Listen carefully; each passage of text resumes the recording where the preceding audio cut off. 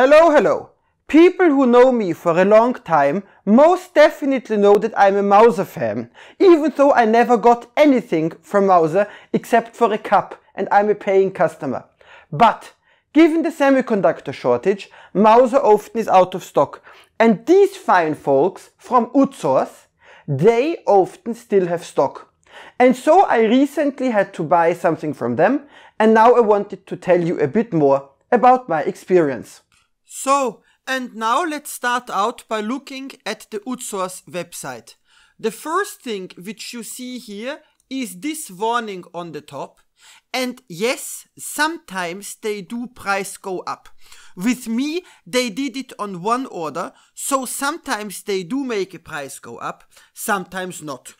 Either way, be that as it may, one thing is very interesting about UTSource, namely, as you see, the UTSource is not just a distributor of new components. You see here, for example, where it says used, they have parts which have been refurbished. So apparently from some kind of electronic scrap, and they got them back.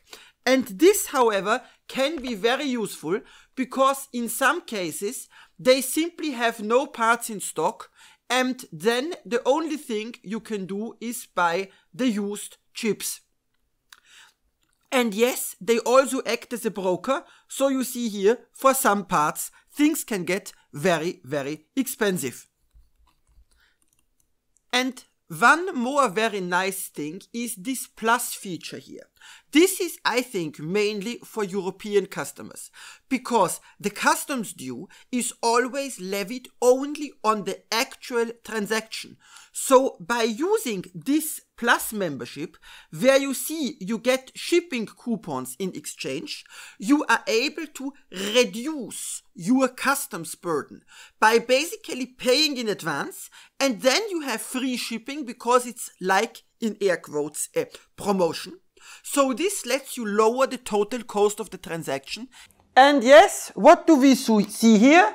This is the package, and you see this inside here is the actual components.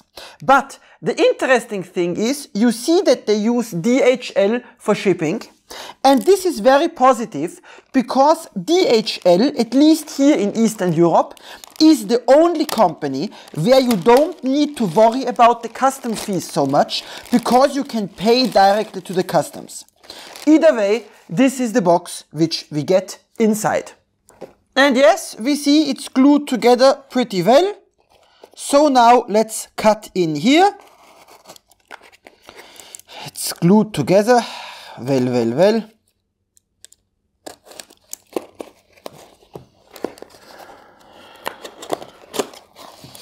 And what do we see here?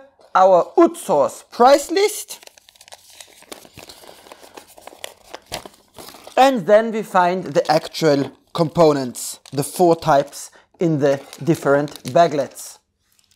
And yes, let's take a quick look also at this document.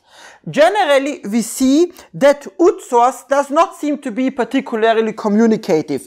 So you see here we get the part number, we get the description, and they don't even tell us which ones are used, which ones are new, what the parts do, and so on. So, well. And so, what do we have here? Here we have 10 pieces of the XL semi-voltage regulators and 5 pieces each of the FTDI chip, which I need for a client. And this is something which I find interesting, because you see here the 10, they pack them up like this in a bent way. So this might be a bit difficult for a pick and place machine, but on the other hand, well, you see, it's a very small package, and the labeling actually is not that bad. Of course, if they would have put these, some of them are used, some of them are new, if they would have put more information on the box, I would have been happier, but in principle, it's not that terribly bad. And now we come to the final question, namely to the used FT232 parts, which I had to buy. And yes, this here, the tape was actually excellently made. And now let's try to turn them over. And let's look at what we got here. And from a first glance, they actually look pretty good. And yes, I will of course make a second picture later. But to me, at least at the first glance, these parts look pretty clean, okay? There are a few scratches at the bottom. But in principle, they look clean. And yes, I do have to take another look at one of those. You see, the print quality is pretty terrible. So this QR code, for example, I'm not sure if I can read it. And yes, if they would have used a better printer and maybe added 1 or 2 lines of additional documentation, it would have been better. I mean, it's not a deal breaker, it's not excessively confusing, but it's just missing a lot of information which would be useful.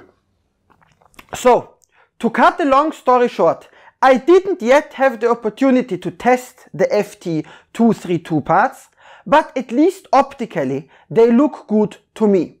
So, the folks at UTSource apparently do what they promise, at least by and large. Of course, sometimes there is price go up, but in principle, this seems to be quite legit. So, thank you very much for tuning in, and I hope to see you again soon. Bye bye!